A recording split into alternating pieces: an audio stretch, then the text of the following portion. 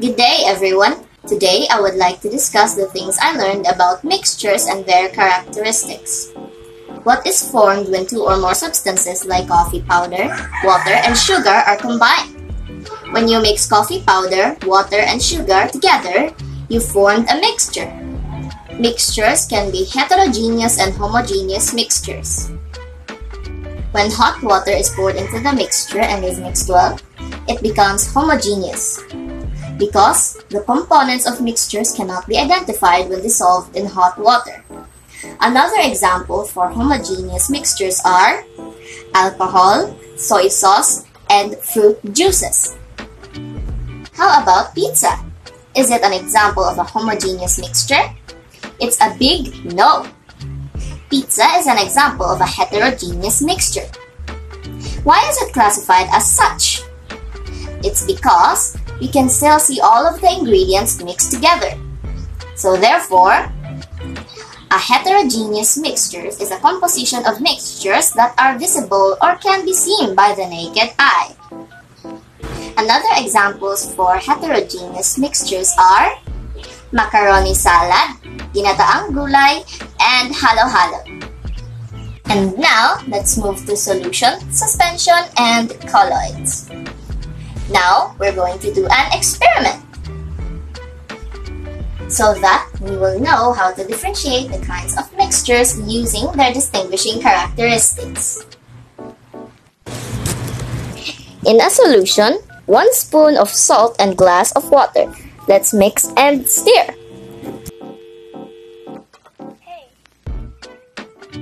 See, the additive is dissolved and thoroughly mixed into the main component, in which the salt is the solute and the water is the solvent. Water is a universal solvent.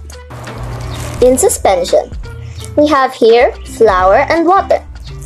Add the flour into the glass of water and stir a bit.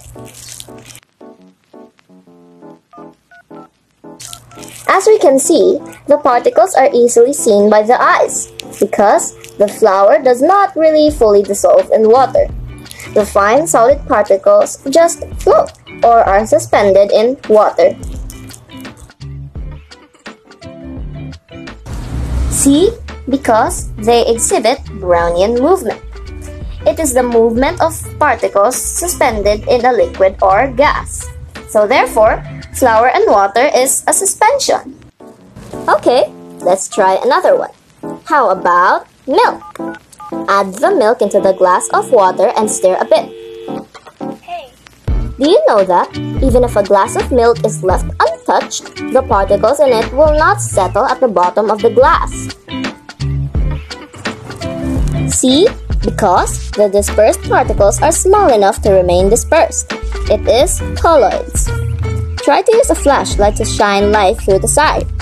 Can you see a beam of light through the glass? As we observed, it is called Tyndall effect.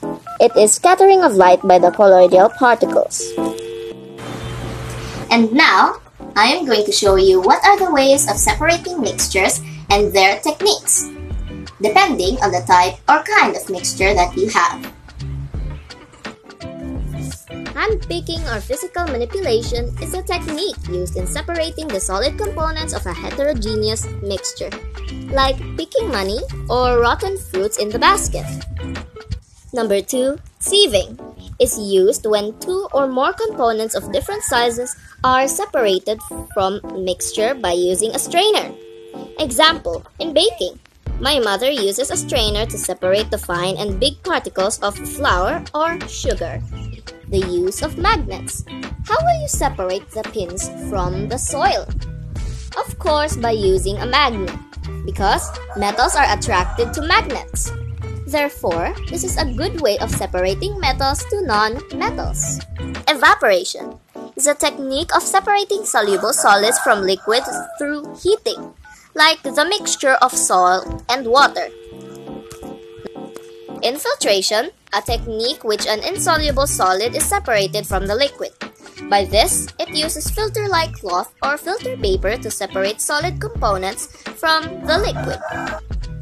Decantation is a technique used in separating a less dense substance from a denser one. In the process of decantation, the mixture is left undisturbed. Like the mixture of an oil and water. The water at the bottom while the oil floats on top. In distillation, this is a process of separating liquids from a solution. So, distillation is used in producing pure water, distilled water, and ethanol or alcohol.